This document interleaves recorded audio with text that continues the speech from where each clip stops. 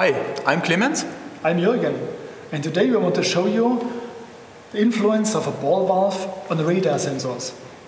And why our new sensor, the VEGAPULS 64, is working much better on ball valve applications. We have here a radar sensor with 26 GHz technology, and we are measuring at the moment at the top of the roof of this room. You can see a nice echo, and there is no influence of any disturbance. The same we have here with the VEGAPULS 64. We are measuring up to the roof, and also here we see the echo curve of the sensor.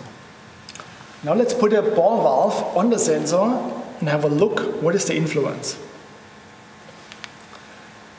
You can see a lot of noise, a lot of disturbances in the near range, and the echo is also getting smaller.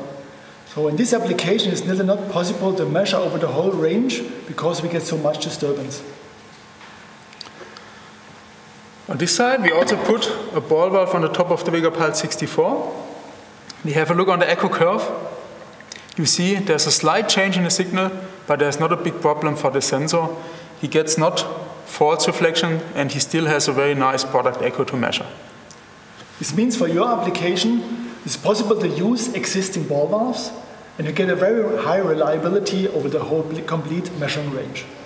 So the VEGAPULS 64 is the perfect sensor for your ball valve applications.